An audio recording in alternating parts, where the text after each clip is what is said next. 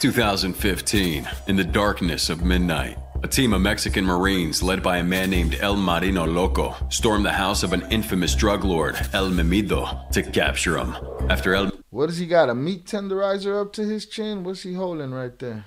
After El Memido was successfully captured, El Marino Loko took laws into his own hands by making El Memido wear a female dress and... Oh! That look like a different dude, but he probably just runs around making all kind of dudes wear dresses. Dress and kiss his hitman in a bid to amuse his squad. Okay, that's a little weird, kissing his hitman. Wear a female dress and kiss his hitman in a bid to amuse his squad.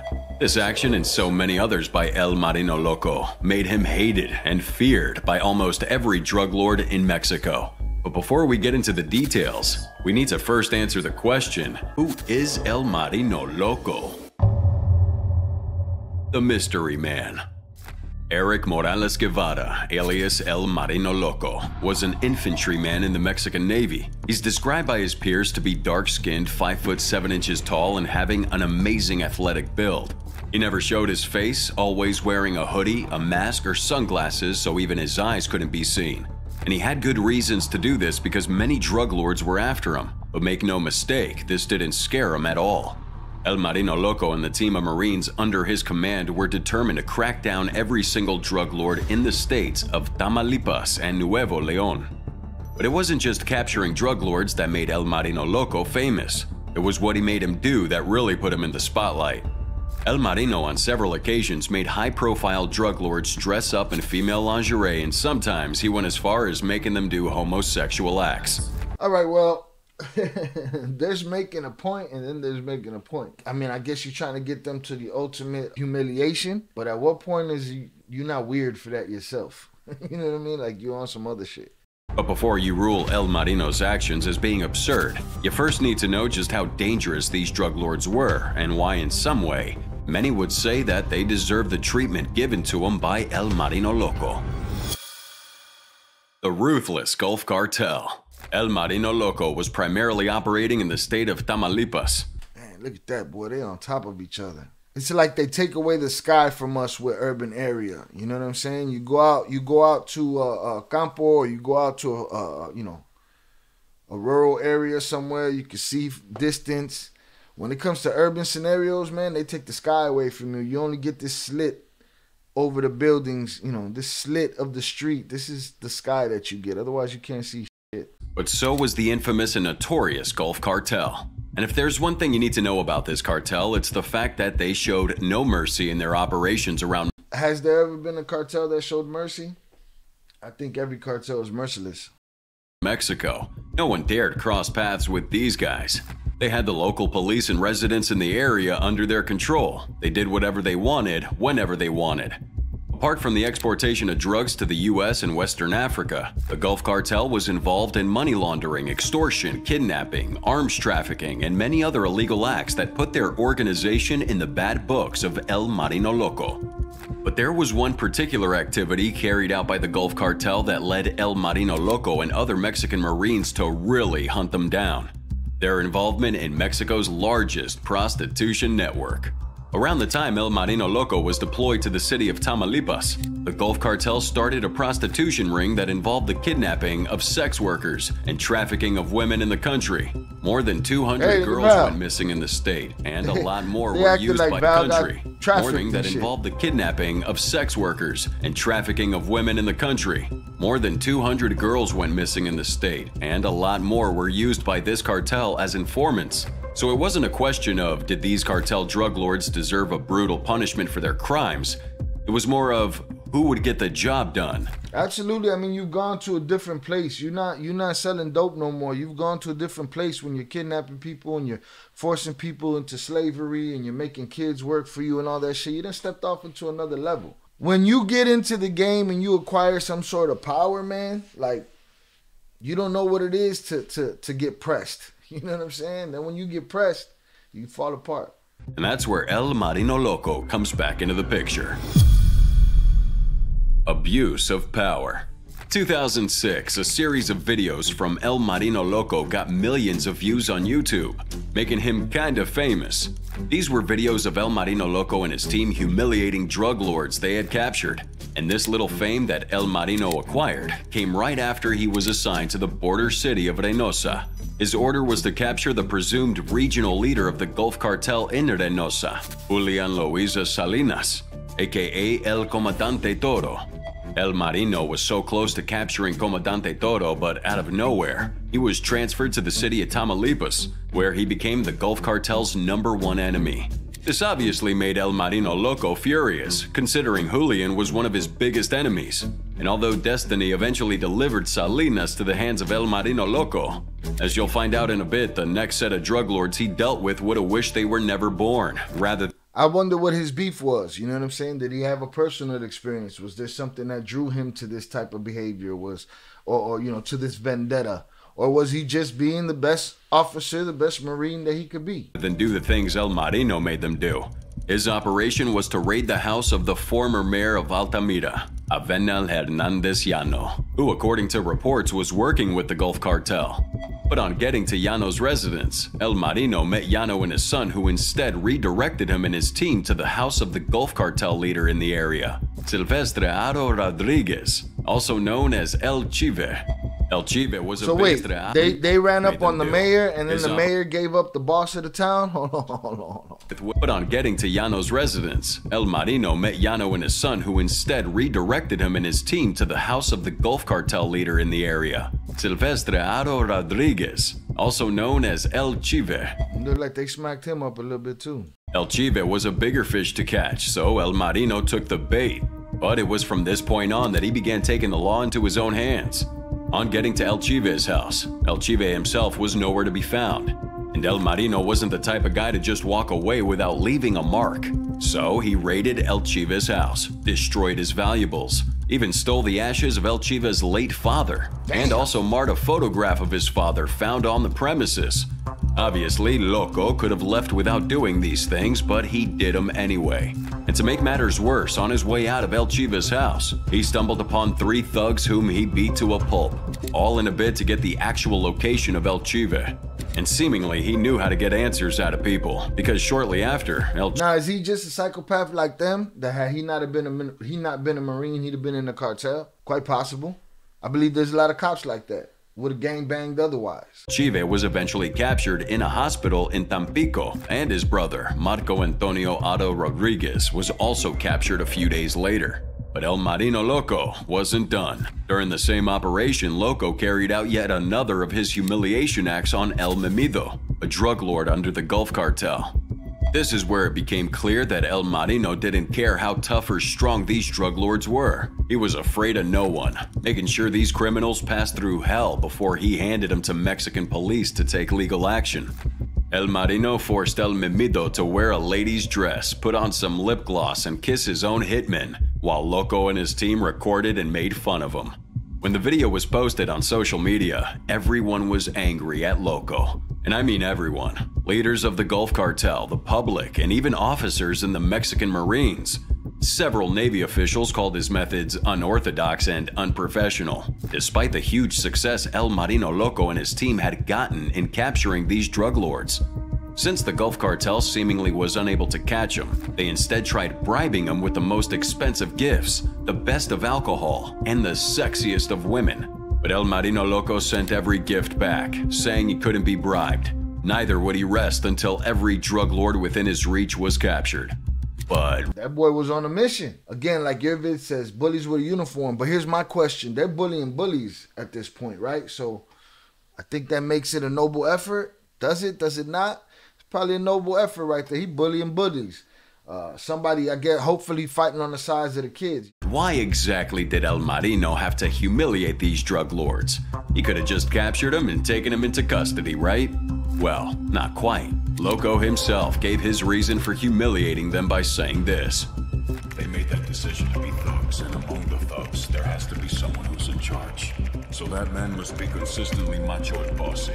So when I grab him, dress him as women, humiliate them, make them kiss with others, dance and pose as a woman, it's a way of humiliating them and reminding them that they're never going to be what they think they are. I can't say I disagree with that notion, especially with all of the exploitation of children and women that I see come from the cartel. I can't be I can't judge this guy for what he's doing. Most certainly, if he was on the other side, he'd probably be doing that to innocent people. You know what I'm saying? But the fact is, he's bullying the bullies at this point. You know what I mean? So he got a point there. And it's basically like the same reason they quote unquote threw Osama bin Laden's body in the ocean. They don't want to give people a shrine or something to see, or you know, something that could lift them. No, he's taking their idols and he's breaking them down to what they really are. When they're under his thumb, they're not the men that oppressed people. They're the men being oppressed at that point. Salute to y'all. Hit the like button. Here we go. And El Marino Loko had a point. In the country of Mexico, the masculinity of drug lords was taken very seriously. So emasculating these so-called drug lords wasn't only insulting, it was in some way stripping them of their role as a leader. It officially became a war between the entire Gulf Cartel and El Marino Loko. But if there's one thing we've come to realize about El Marino, it's the fact that he never, and I mean never, backs down from a fight. The peak of his time in the Mexican Navy came when he had a standoff with his longtime enemy, Julian Manuel Loaiza Salinas, known as Comandante Toro. So he finally got to the guy that he'd been trying to get to all this time, because remember, they were about to get to him, and then they switched him out and put him in another area. As I've said before, Comandante was the head of the Gulf Cartel Reynosa, Tamaulipas. Toro had his crew kidnap a Mexican Marine and demanded a ransom of 1.5 million pesos from his family. The family could only pay 800,000 pesos, which led the Gulf Cartel to kill this Marine. But little did they know that that was the biggest mistake they could have ever made. Y'all tweaked. Y'all done got one of his boys. He's on some Punisher shit now. But little did they know that that was the biggest mistake they could have ever made. The Mexican government obviously wanted to retaliate against this cruel action, and there was no better man for the job than El Marino Loko himself. Loko had been on the trail of Toro, so it was an opportunity for him to finally take the drug lord down. April 2015, it was time for the final battle. El Marino Loko and his team set up 32 highway street blockades, with about 11 of them set up using burning vehicles. These blockades were to prevent Comandante Toro from leaving the city.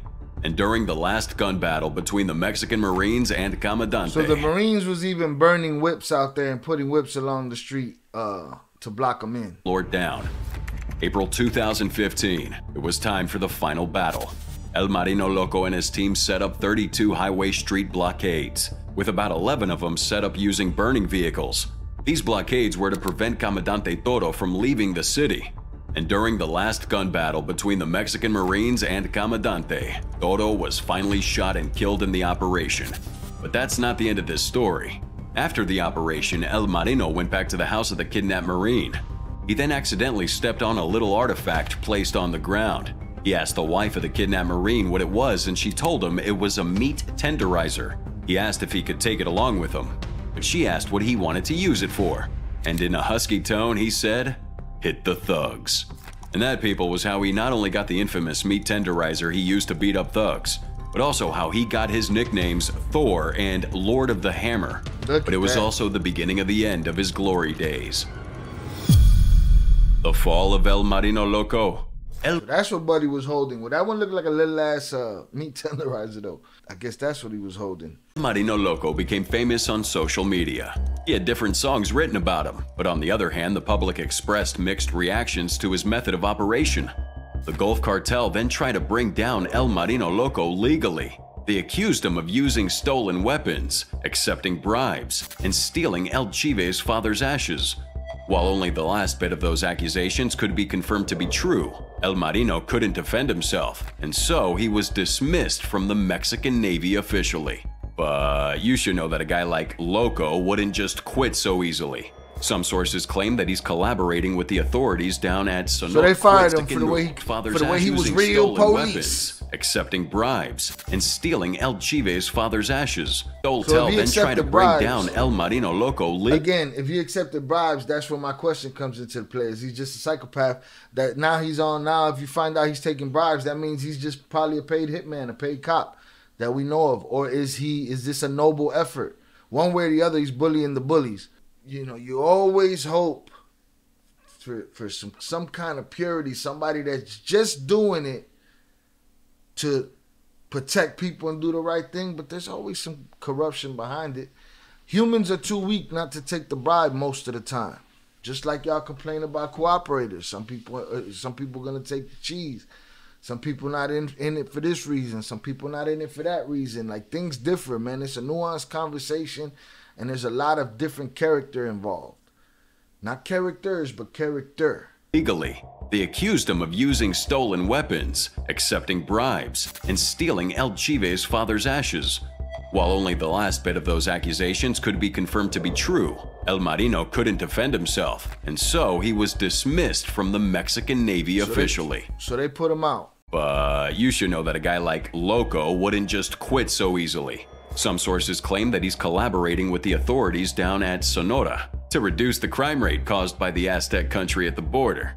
While other sources claim this man is having some fun in Michoacan, where he continues to capture and dress his victims in women's lingerie. And this makes a lot of sense because the Mexican authorities have reported a few cases where criminals in Michoacan were actually seen dressed and handcuffed in female lingerie. Well, there you have it. Zoraida, he is on some Batman shit. You know what I'm saying? He's on some Batman shit. The Gulf Cartel felt they had seen. Now, is it people catching these guys and doing that humiliation to them in homage to him, or is he out there playing Batman? That's a good question. In the end of El Marino Loko after his official dismissal from the Mexican Navy? Well, what they didn't know is that Loko wasn't planning on backing down just yet. His unexpected return. Well, as heroic as El Marino Loko seems to be, his actions were against the law. And the crazy part is, it influenced other Mexican officials. About 2,400 suspected criminals were brutally pounced on and tortured between 2013 and 14. Dang. Some of the forms of torture used include placing plastic bags over the heads of victims to coerce them into divulging information. In one of the more gruesome cases, a video was leaked to the US site Breitbart, Texas, showing a federal police agent and a military police officer interrogating, or should I say, torturing a woman with a bag over her head. And keep in mind that they did this without being certain whether or not that woman in question was actually a criminal. So at some point, you cross the threshold, and every organization that you think is fighting for the good is torturing some innocent somebody somewhere, man. Leaked footage brought out more criticism on El Marino Loko's unorthodox methods of handling criminals, even after his dismissal from the Navy. But as a form of response to the public, El Marino Loko agreed to an interview in 2021 where he left his final message to Mexico. He said, and I quote, I'm already in Sonora along with my team. None of us are criminals, nor do we have a criminal record. We're ex-military, trained, and prepared for whatever. We don't Batman, boy. harm anyone who doesn't owe it. We come from the south, and we've already calmed down fights there. Now it's the north, then the center. While it's almost obvious that those drug lords got what they deserved, are you for or against the actions of El Marino Loko? I mean, if he's hurting innocent people in any way, then you just another one of them, bro. You just exploitation on the other side of that. If it's a noble effort, even if he gets paid for it from this person, that person, the other person, whatever. If it's a noble effort, salute to him for fighting back and bullying the bully. Again, you know, they say these militias that are protecting these lands against cartels, are they militias or are they other smaller cartels that want to be left to their business? Either way, I'm on the side of whoever's not exploiting children, women, and making victims out of innocent people. You might think that's an unrealistic expectation, but to me, that's the only way any of it makes sense. The rest of this shit is just, we've given psychopathic behavior a place in saying, oh, but that's just the game. We've given it an out. You know what I'm saying? And it's not just the game. You murk innocent people, victimize innocent people, you exploit innocent people because you want to, not because you have to. But we've given them an out because they've convinced the people that you got to murk everything in order to. And it's like, nah, I don't think you had to kill that shorty over there. I don't think that little kid had to suffer for that. I think you could have done that without this, but they don't care because they got the power, right? And what do the sheep do? The sheep are like, yeah, look at them. They're so powerful. And they decide to pick and choose if their cause is noble or not. And they excuse and make a reason for all these abused children and exploited people. I say, fuck them. If Marino Loko is gonna bully the bully, so be it. It is what it is. There's always gonna be somebody else, right?